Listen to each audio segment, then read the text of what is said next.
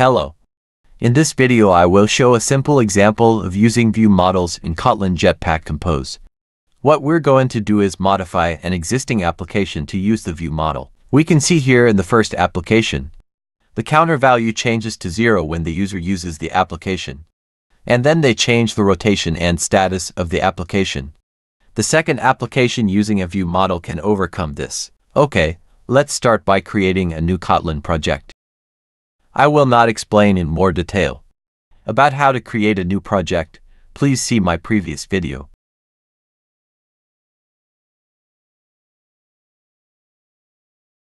Okay, loading is complete.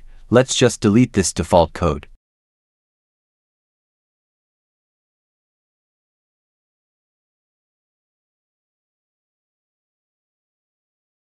To make this video easier and shorter, for the first application, we just copy the code on GitHub. The link is in the description of this video.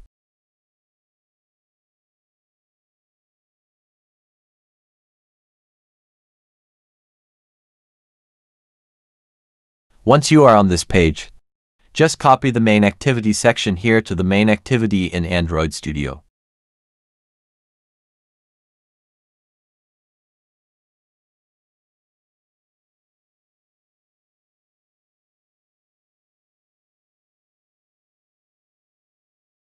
So it's pasted.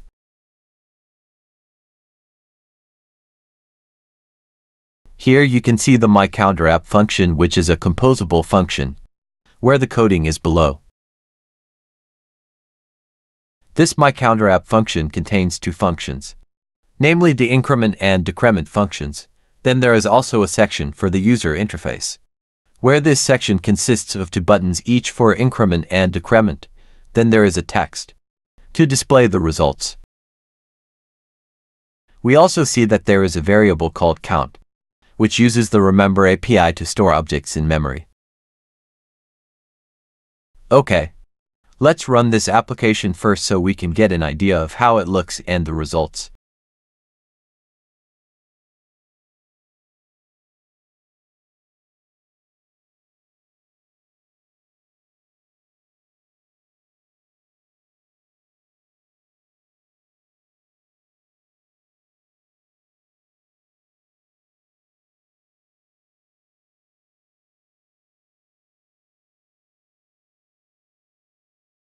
Okay, now the application is running on the Android emulator. Let's try to increment and decrement the counter. Okay, this works as expected. But try to see if we rotate the screen. We see here the counter becomes 0. It turns out the value is not stored as we expected. That would be a bad user experience, and that's something we need to avoid. A quick workaround. Instead of using remember, we can use something called remember savable. And then we need a state saver, etc. But if you really want to build the right applications for the long term, you need to understand how to store data, how to save the state better. And ViewModel class can help us a lot. And that's what we're going to do in the next part of this video. Regarding ViewModel, you can reference the documentation on this site. The link is in the description of this video.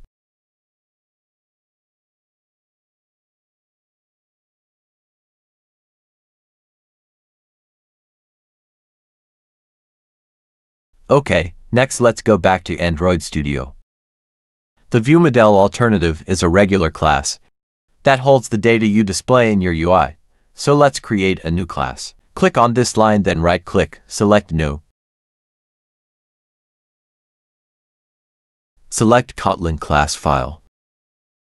I named it CounterApp ViewModel.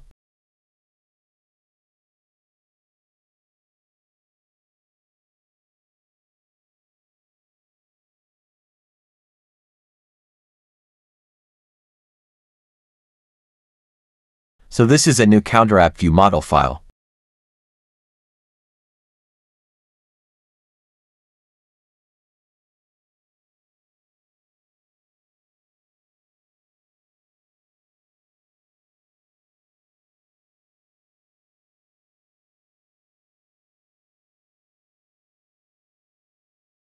So now our counter app view model should be of type ViewModel.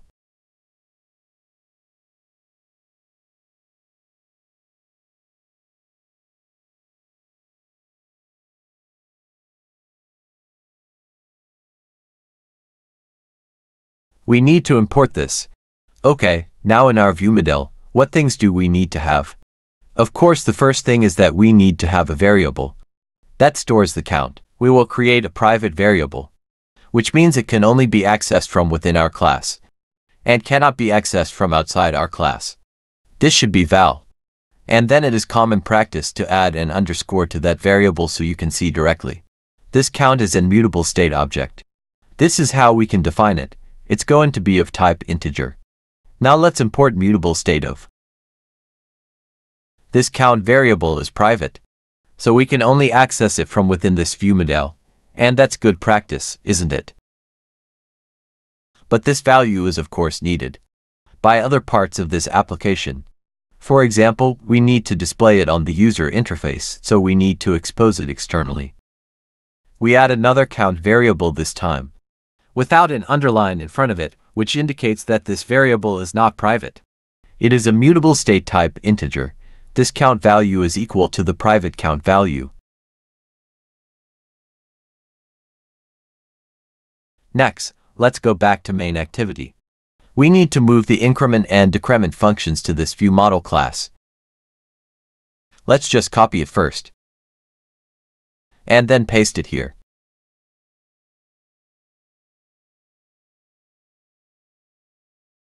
We only modifying the private variable. So modify this count to underscore count. As we stated above, the underscore count is private.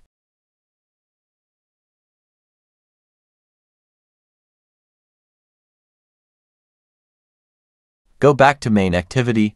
Now let's delete these functions. And now we need to add our counter ViewModel here. Now we can use the ViewModel to modify, for example, what we display. We do not need this count variable here, so we can delete it. We also need to modify the count variable and the increment and decrement functions as it is now are in the ViewModel. In front of this count, just add ViewModel. We need to do the same for increment and decrement functions. ViewModel.increment. Also this one, ViewModel.decrement. This one should be count.value. Now to use my counter function app has to pass ViewModel as parameter. So in main activity on create function, where we call my counter app function is now has an error, as we need to pass a ViewModel to it.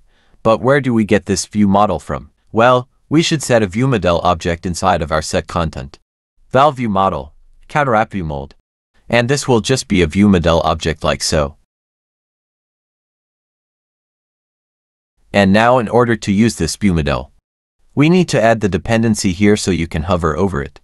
And you can see add dependency on Android X lifecycle ViewModel Compose. So let's click to import this here. We need to wait until the Gradle sync finish. Okay, the sync is completed. And now we can pass this ViewModel to my counter app function. Let's just delete some of these imports that are no longer used. Okay, the main activity looks good. But we see that in the ViewModel file there is still an error. Let's see what the cause is. In both of these functions there is an error. It seems I forgot to add a value. Count is an object. What we increment and decrement is the value.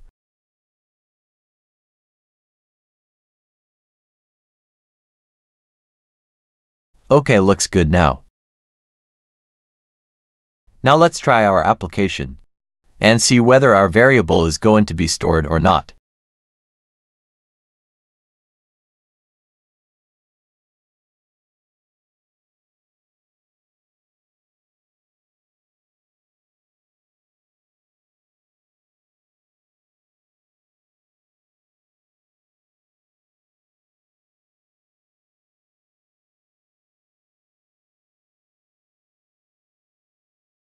Let's increment a little bit and then let's turn around our phone.